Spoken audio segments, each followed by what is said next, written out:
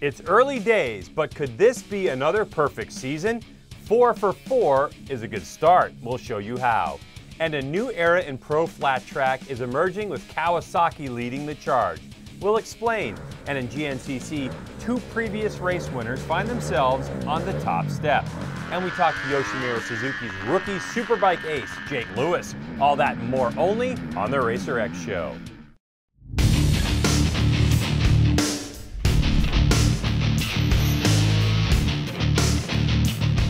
What's up? Thanks for checking in on us. I'm Greg, and this is the Racer X Show. Fresh off another trip to the pro motocross races, Glen Helen in SoCal. 200-foot climb up the top of Mount St. Helens. It's something everyone should see. The day was perfect. Crowd was thick. Ryan Dungey came away frustrated. I love the intensity to win in that guy. But I've said too much already. Let's get moving. The Racer X Show with Greg White is being presented by Acheruby's Soul and Passion, and by Yoshimura, the leader in performance exhausts. We begin with our motocross segment presented by Acheruby's. Round 2 of the 2015 Lucas Oil AMA Pro Motocross Championship happened in Southern California at the famed Glen Helen Raceway, where a healing Ken Roczen surprised most by being the fastest qualifier, with last week's winner Eli Tomac back in 6th. But it's the race, or races, that matter. Here's Jason Wygant and Grant Langston with the story. This is the 250 class, and your 250 defending champion, Jeremy Martin, who was also the Bud Light Fast Qualifier this morning. The bike won't start.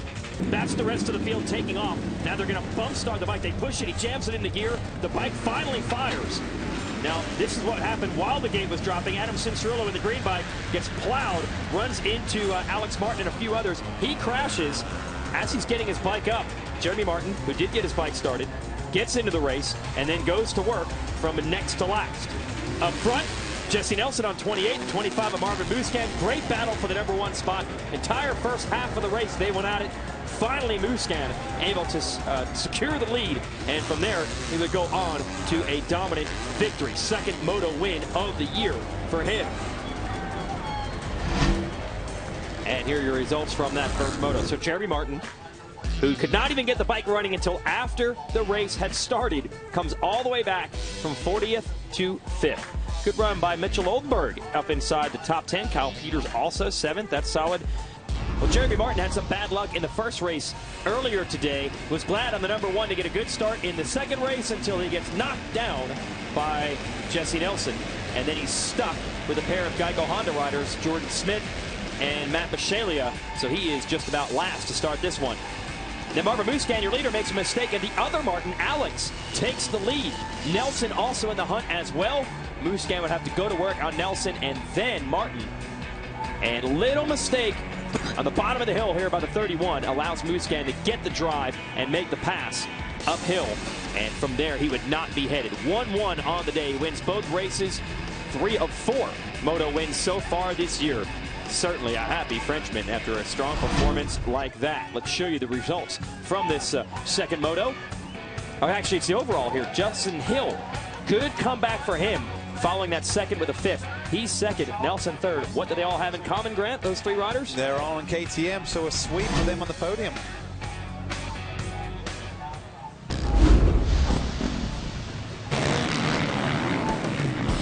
Ken Roczen, Jason Anderson crash into each other on the first lap. That would ruin Anderson's race completely. Roczen would rally back for 8th place. Justin Barcia leading early on the 51. Ryan Dungey, they're going to use an outside line here to take over the lead. The outside, good momentum, and then inside of the next corner, he's got the #1 spot.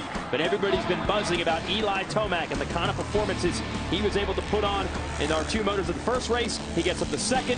Dungey stalls for the first time, and that allows Tomac to take over the lead.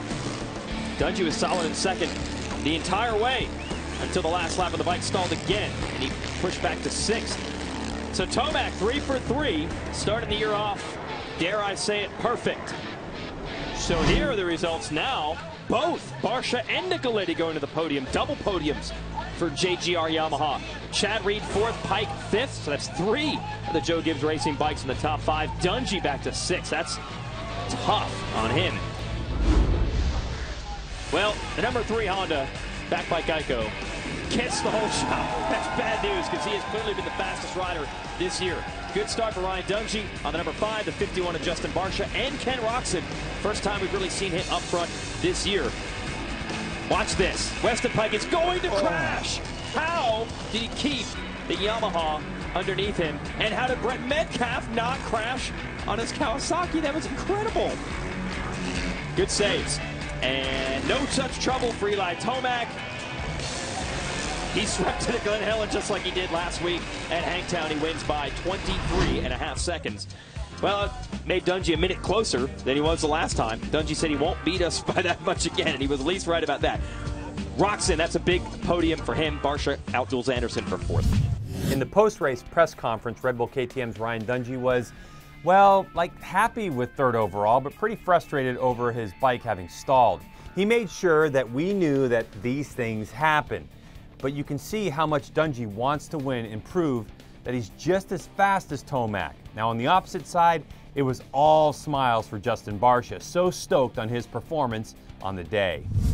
Next up, Thunder Valley in Lakewood, Colorado. You can catch all the great action on TV.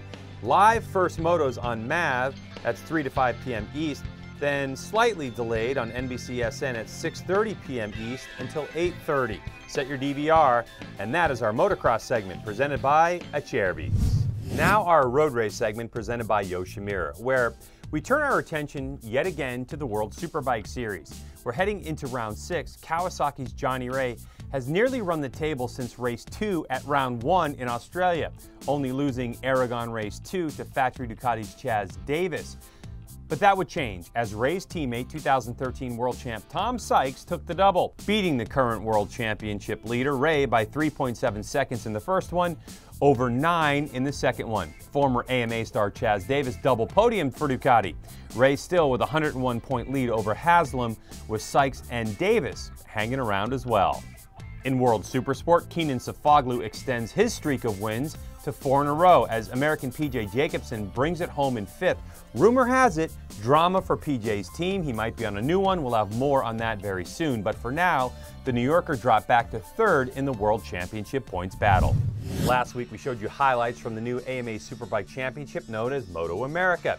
And you've seen the name Jake Lewis, who rides for the Yoshimura Suzuki team.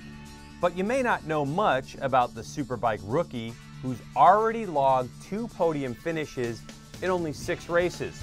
So, this is what we do. Please welcome to the Racer X show, Jake Lewis. Jake, good to have you on. Yeah, thanks for having me on. You're 19 years old and now a full factory Superbike racer. How'd you get here?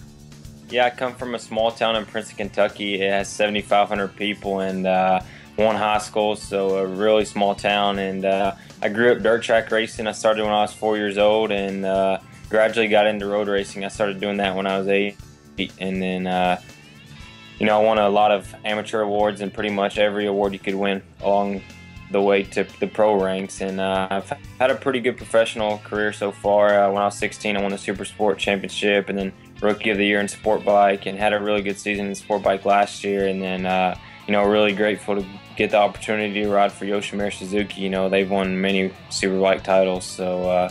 It's a big jump from the 600 Sport Bike machine to a factory Superbike. What's it been like?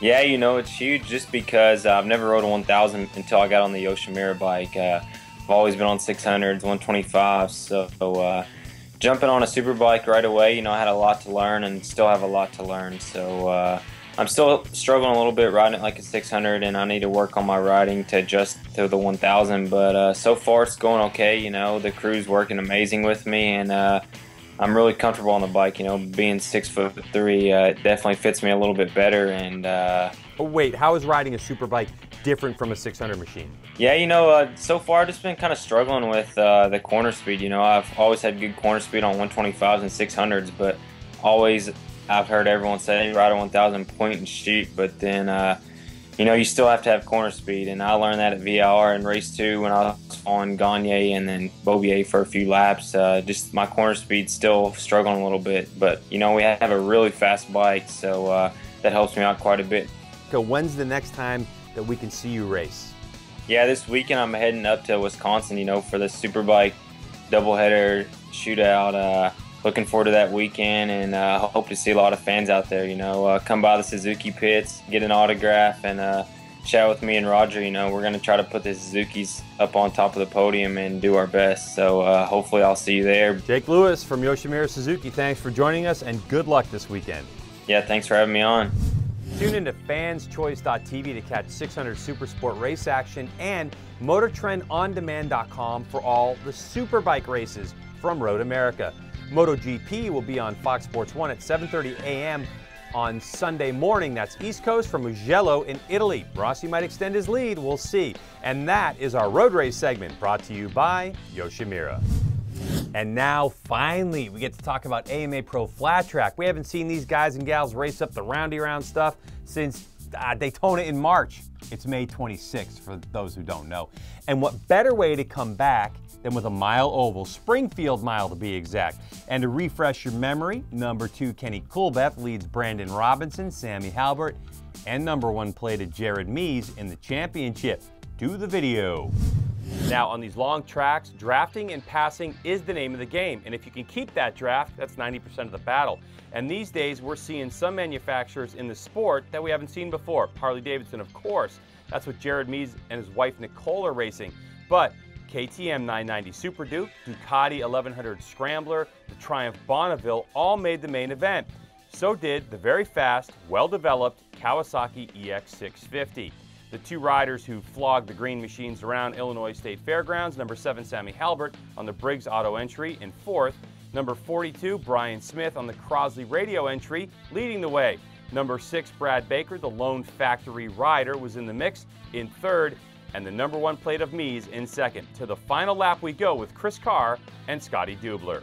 If Jared Mees is going to win this, he's going to have to go by right now as he goes up the inside and makes the move up the inside. This is probably his best chance. He's going to have to get it through the middle of turns 3 and 4, but the 42 is lined up perfect. If Mees is going to have to be evasive, and there goes the 42 around the outside and wins it.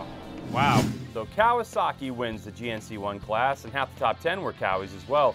Just off the screen in 11th was Jared Mees' wife, Nicole, with a solid 11th. But to the victor goes the interview. Oh, great, man. It was a great race. I mean, I was just telling Jared, man, thanks for keeping it clean. These miles have been getting a little sketchy these last couple years, and Jared kept it clean, did exactly what I did if I was on a different motorcycle besides the Kawasaki. With his 7th place, Coolbeth still leads the way. Mees climbs into 2nd, with last year's runner-up Smith still a ways back. But we still have 13 races to go. Since you're on your computer, you can catch round 4 coverage of the Sacramento Mile on fanschoice.tv. It all starts around 2:30 p.m. local, which is 5:30 p.m. on the right coast. Coverage goes for about 5 hours. Wahoo! To the world of off-road racing and round 7 of the 2015 AMSOIL Grand National Cross Country Series presented by Maxxis, which took place at Marvin's Mountaintop in Masontown, West Virginia, for the 4th annual Rocky Mountain ATV MC Mountaineer Run GNCC. And if you remember, after suffering a loss and relief about not having to hammer out a perfect season, factory FMF KTM's Caleb Russell was right here talking about his desire to get back to the middle step of the GNCC podium. So let's find out how he did. Right out of the box, things were looking good for Russell, who would get the jump off the start to claim the $250 All Balls Racing Hole Shot Award and head into the woods leading the XC1 Pro class.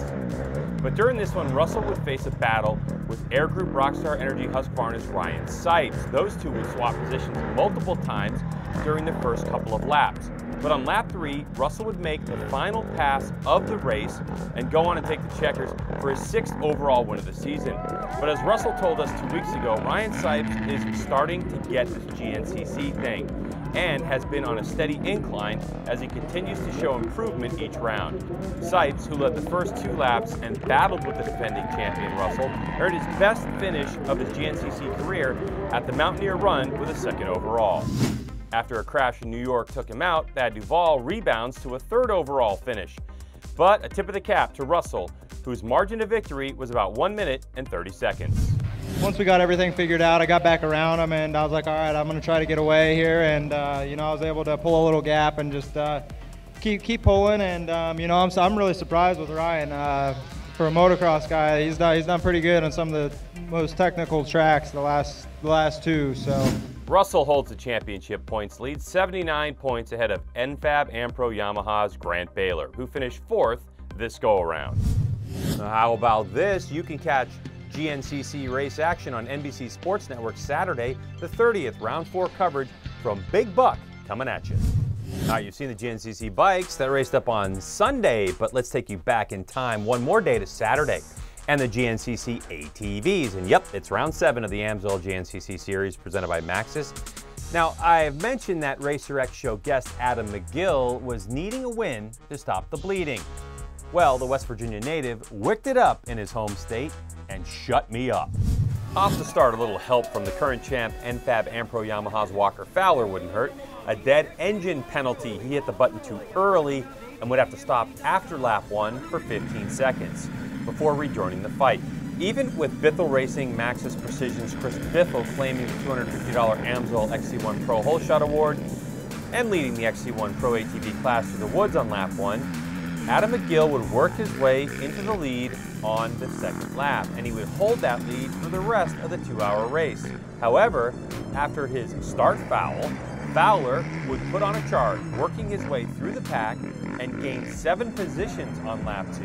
Fowler continued charging through the race, coming up 10 seconds short of McGill at the finish. As the white flag flew, Chris Boric sat 5th and put together a last lap charge, making the pass for 3rd just 2 turns before the finish.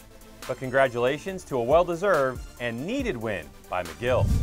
We had a strategy coming into here, and damn, we painted these woods green and we come out on top. I mean, the plan worked, everything worked, and we pulled a points lead again, and man, I'm pumped. Bring on Millfield. So once again, McGill extends his lead to 27 over the #1 plate. Next stop for the series, Ohio, in less than 2 weeks' time. If you love ATV racing, then make sure you check out ATV MX live this weekend from Ironman. Coverage begins at 2:30 East on RacerTV.com. And you can see it on your telly. Round 3 coverage from Underground on MAV TV at 2:30 in the afternoon on Saturday. Here's the race calendar. Get out and watch the Lucas Oil Pro Motocross Championship at Thunder Valley just outside of Denver, Colorado on Saturday. Moto America races up Road America in Elkhart Lake, Wisconsin over the weekend. MotoGP stops in Italy at the awesome Mugello circuit. The fans are crazy Mugello. You got to get there. AMA Pro Flat Track is in NorCal at the Sacramento Mile. Ken Smith do it again. Go watch. ATV MX is in Crawfordsville, Indiana. For round 5 of that series, the Wienen-Hetrick battle continues. And how about AMA Pro Hill Climb? It's so much fun watching that. Round 1 happens in Cookeville, Tennessee at the Tennessee State Hog Rally. Have fun. The Racer X Show with Greg White is being presented by Cherubies, Soul and Passion, and by Yoshimura, the leader in performance exhausts. Okay, time to go. I'm off to Colorado for round 3 of the Lucas Oil Pro Motocross Series. I hope to see you there. But for now, please share the show with everyone. We certainly appreciate it. All right, done, clipped. So for the fine crew here at the Racer X Show, Racer TV, I'm Greg. And remember, we are all racing all the time.